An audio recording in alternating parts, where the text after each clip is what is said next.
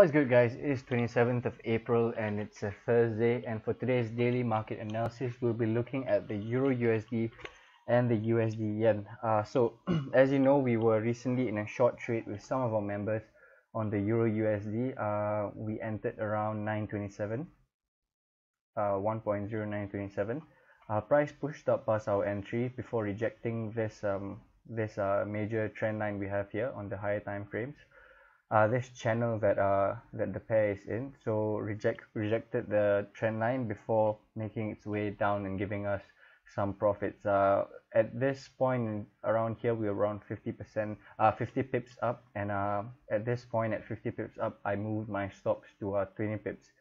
The reason why I do this is because I have a habit, if price is at the safe distance, I will always move it up to 20 pips. And you can also see the reason why I moved it up there, because we have recent structure over here which could possibly be rejected if price went up. However, as you can see, price, let me just zoom it in for you.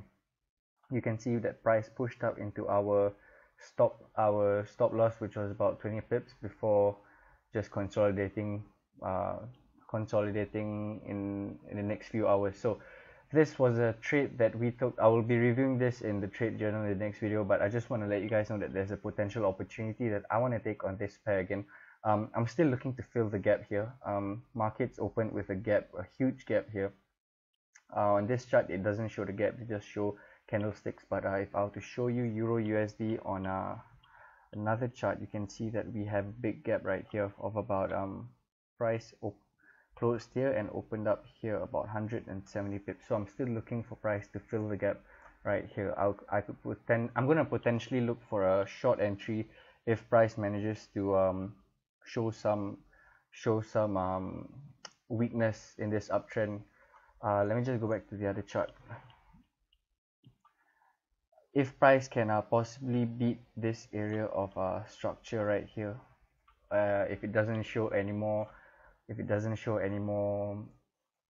support right here, then I could potentially set a sell order right here,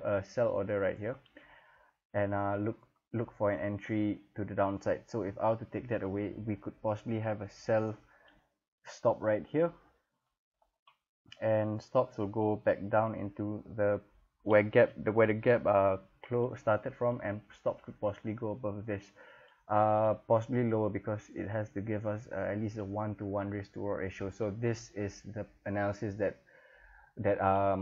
it's on the Euro USD, a potential short entry that could possibly, if not reach this target, it could potentially reach the bottom of the target, which is about 200 over pips. So this is something that I would be looking out for over the next few days and over next week. So this is the Euro USD on the 4-hour chart. The next chart we want to look at will be the USD Yen. And as you can see on a daily time frame, we have a very nice area of structure. If I were to just draw a line for you right here, you can see that price has directed as support, and price pushed down past the support, reacting with this where support has turned into resistance once, twice, and price, if I were to zoom in, you can see that price pushed up, had a bit of retracement, and where did it retrace to? It retraced back into our previous resistance, which turned into support. We have support, and price broke through here again before having resistance here. So this could potentially be a decent area for entry. And if you look on the daily chart, you can see that price made a push up, forming a very nice doji candle right here. So I'll be potentially looking for a short entry around this area. In addition to that, I'm looking at Fibonacci levels of different swings, and if I were to zoom in for you on the 4-hour chart, you can see that we have two very nice swings we can look at.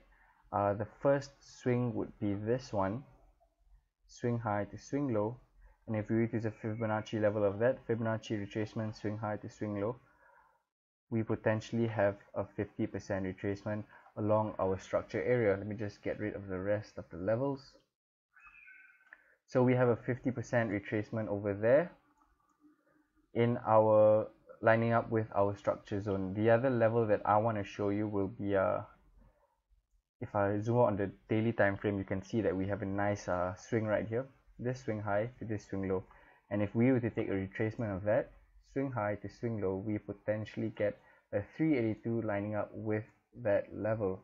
As you can see, the 382 lines up very nicely on top of that previous 0.5 level. So this gives us a zone, a potential zone for entry on the 4-hour chart.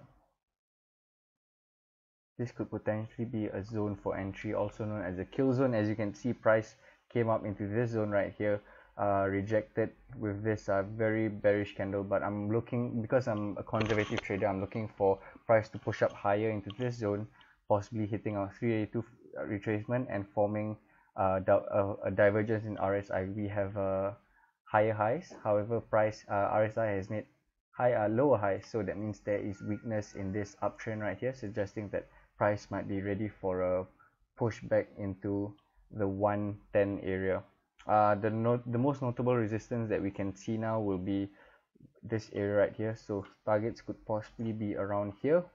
If I were to place a trade like this for a limit, possibly higher because we are conservative traders, possibly at this structure high right here, maybe slightly low, so we can get filled. We can have targets here, and possibly stops can be 1 ATR, and the ATR is used, ATR is called the average true range. It shows you the average true range of that certain time frame. So in this time frame, the ATR is about, you can see that it's about 38 pips. So 1 ATR, a safe one would be 1.5 ATR, so 38 times 1.5 would give us about slightly less than 80, so it could be around here, giving us a very nice risk to reward ratio depending if we get filled or not. So this is something I will potentially be looking out for, and that is USD yen, potential short entry on the Euro USD, or a potential short entry on the USD yen.